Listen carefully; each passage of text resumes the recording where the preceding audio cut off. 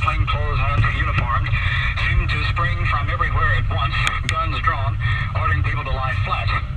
There are two witnesses who were near the president's car at the time of the explosions who say that shots were fired, from which upper window we do not know. We do not and cannot confirm the reports at this time that the president has been shot. One witness says he definitely was shot, that he was hit twice, that he saw the president slump in his seat. As I say, this is not confirmed at this time. Folks.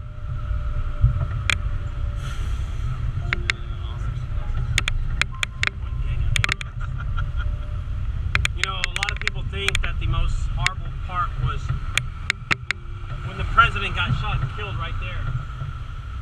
But I want you to imagine Miss Kennedy driving to Parkland Hospital with her husband on her lap. She's covered in blood. She has bone fragments in her hair, brain tissue on her lap. And she's just shaking her husband all the way to Parkland Hospital. Wake up! Jack, please wake up. Don't do this now. Do it for your children, please, honey. Wake up, wake up. For 11 minutes.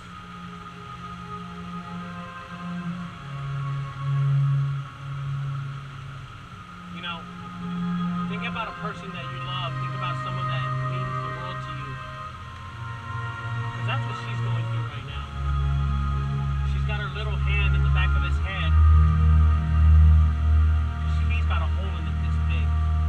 And if she removes the hand, she's afraid everything will fall out. When they arrive at Parkland Hospital, 11 minutes later, they pull up to the emergency area and they slam on the brakes. And the Secret Service agent jumps out, he runs around and he opens the door. And when he opens the door, a piece of the president's scalp hits the floor. And he looks down at Miss Kennedy, and that was the most horrible thing he had ever seen. It was Miss Kennedy not wanting to let go of her husband. Miss Kennedy, we are at the hospital, ma'am. Excuse me, but you must let go of your husband, the president. You need to let go of him. Miss Kennedy turns around and looks up. She has blood running down her face. She has blood coming out her ears. And she says to him, Mr. Hill, my husband is dead. You know he's dead. Let me just hold him in my arms, I beg you. I just want to feel my husband next to me. I just want to feel him. Let us be, Mr. Hill. Let us be.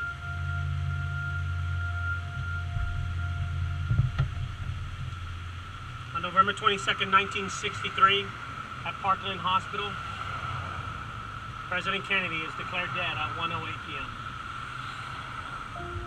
He was shot right there.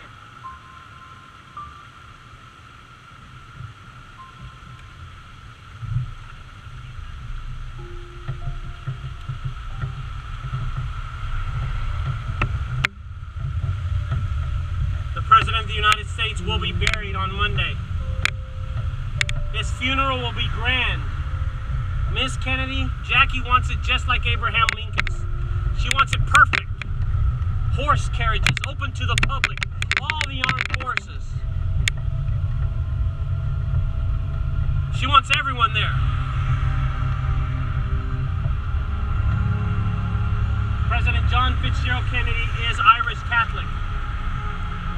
And if y'all remember something that John Jr. does at the funeral,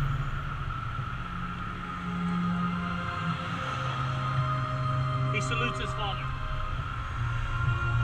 He lets go of his mother's hand and salutes his dad.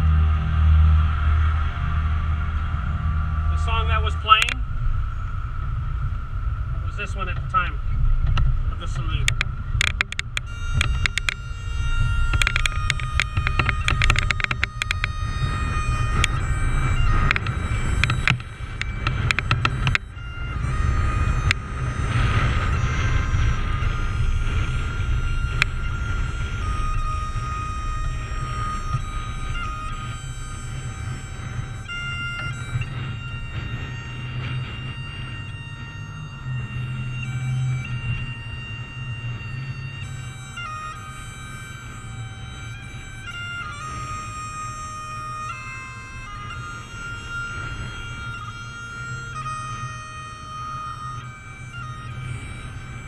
JFK Memorial. A remembrance of John F. Kennedy. An apology from the city of Dallas to Jacqueline Kennedy. A moment in American history, a timeline that will always be broken. Lives will change in less than 6 seconds. History will change. It happened in my hometown. God bless America.